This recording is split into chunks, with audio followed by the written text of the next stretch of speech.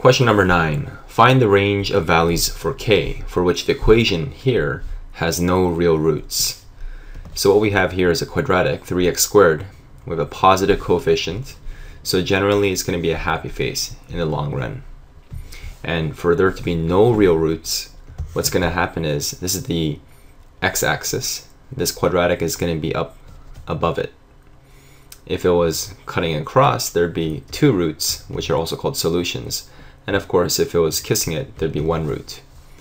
So to find no real roots, we're interested in the determinant.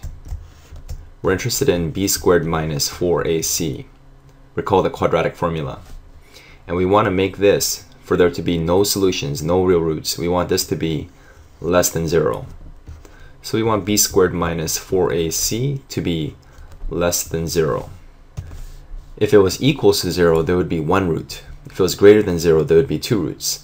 However, here we want it to be less than 0 because we want no real roots.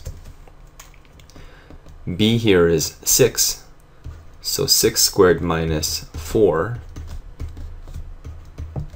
A and c, a is 3, c is k, is less than 0. So what we have here is 36 minus 12k is less than the 0. We're going to take this minus 12k, put it on the right hand side here. So we get 12k, we change the sign, is greater than 36. We're going to divide both sides by 12.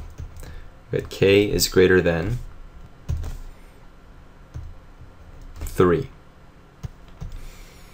So for k values greater than 3, there are no roots.